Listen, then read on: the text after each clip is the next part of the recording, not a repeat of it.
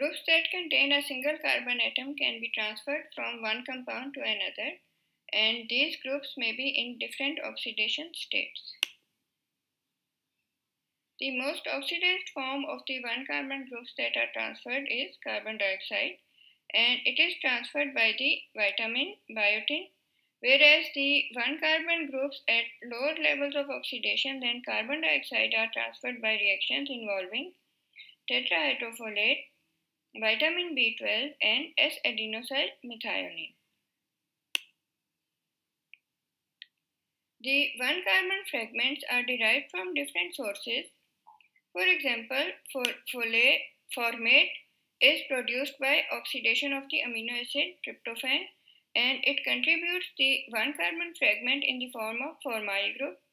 Further, the catabolism of histidine yields formiminoglutamate, which donates one carbon fragment to the tetrahydrofolate in the form of methinyl group.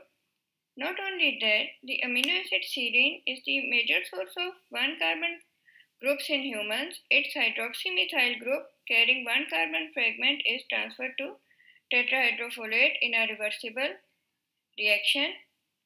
And since serine can be synthesized from 3-phosphoglycerate, an intermediate of glycolysis, dietary carbohydrate can also serve as a source for one carbon pool. The carbons are transferred to various carbon acceptors, forming products like deoxythymidine monophosphate, purines, methylated B12, and serine. Here we can see the interconversion of one carbon units of tetrahydrofolate. Tetrahydrofolate is the most oxidized form of folic acid, and we can see that formyl tetrahydrofolate carrying a formyl group is at a lower state of oxidation than tetrahydrofolate. The formyl tetrahydrofolate is reduced to methinyl tetrahydrofolate, which undergoes reduction to methylene tetrahydrofolate, and finally to N5-methyl tetrahydrofolate that cannot be reoxidized. So here we can see the formation of methyl tetrahydrofolate and the various carbon fragments carried by the folic acid. Regarding the sources of one carbon groups, serine and glycine contribute methylene group to one carbon pool. Histidine contributes its methinyl group, whereas tryptophan is the contributor of formyl group. Now concerning the utility of these groups, here we can see the contribution of the group methinyl group by histidine, and finally the contribution of the formyl group by tryptophan.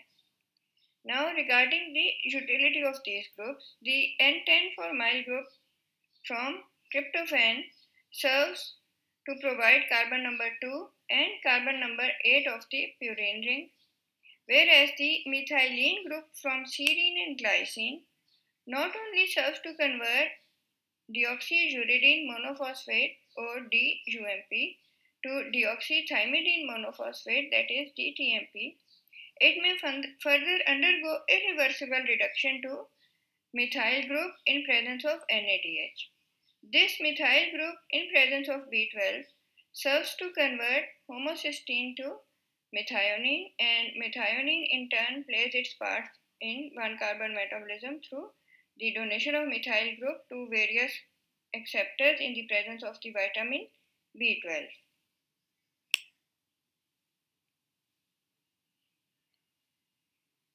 So here we can see that methylated tetrahydrofolate can donate its methyl group in the presence of the vitamin B12 to homocysteine, which is converted to methionine. Methionine can be converted to S-adenosyl methionine in the presence of ATP. Now S-adenosyl methionine can donate the methyl group to various acceptors, and For example, it may donate the methyl group to norepinephrine and which is converted to epinephrine. Or it may donate the methyl group to guanidoacetate, converting it into creatine. It can also lead to the methylation of the DNA by donating its methyl group to nucleotides. It can donate the methyl group to phosphatidyl and ethanolamine, converting it to phosphatidyl choline. And finally, it can also donate its methyl group to acetyl serotonin, converting it into the melatonin.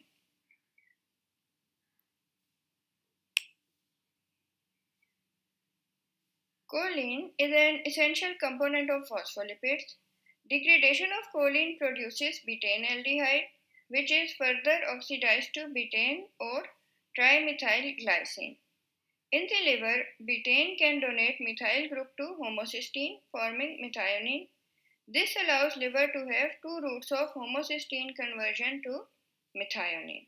So here we can see the methyl group which is transferred is shown in red, and homocysteine is converted to methionine which can participate in the 1-carbon metabolism. The 1-carbon pool is derived mainly from amino acids. However, since serine can be synthesized from 3-phosphoglycerate, which is a glycolysis intermediate, so carbohydrates can also contribute to 1-carbon pool. And since choline is mainly derived from phospholipids, so these also contribute indirectly to the 1-carbon pool.